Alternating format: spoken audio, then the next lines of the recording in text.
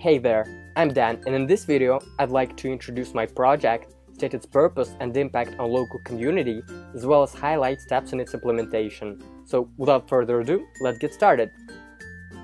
First, let's talk about the aim of the project. I vividly remember how I first came up with the idea. One day, during a Q&A session after a lecture at UVM, Nastya Radko, who was sitting right beside me, raised her hand and asked the lecturer a relevant question. How exactly are we supposed to find volunteers to participate or help in the organization of our projects? The answer that we could use our social links, such as friends and acquaintances, although valid, didn't satisfy me. I was expecting something more specific and efficient. And then it hit me. Why not create a social network specifically for volunteers that would allow organizations and entrepreneurs to easily find volunteers for their projects, and on the other hand, enable volunteers to access a huge database with volunteering and community service opportunities that they could join. Indeed, not only is it a win-win situation for both volunteers and organizations, but also a vibrant way to promote volunteering in Russia in general. So, as soon as I returned home from the program, I immediately started working on making this idea come true. The first step in the process of implementation was brainstorming and planning.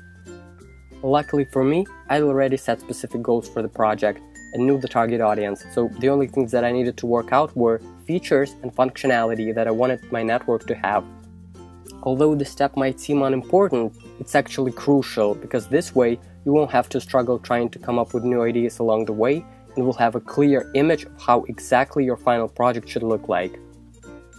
After I was finished with step 1, all that had to be done could be narrowed down to one thing: coding.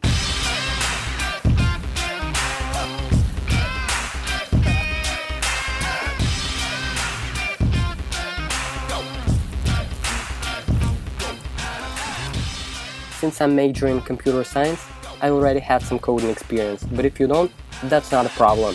There are hundreds of online resources where you can learn all the basics for free. The coding process itself can be divided into two sections: backend, which is responsible for how a website works and what features it has, and frontend, or how it actually looks. As of now, I'm almost done with this step. My agenda for the future includes advertising and negotiating with charity and volunteering organizations about them commanding my services for their purposes. So, this was a brief description of my project. To find out more, please visit December's final conference in Moscow or simply drop me an email. Thanks, and see you soon!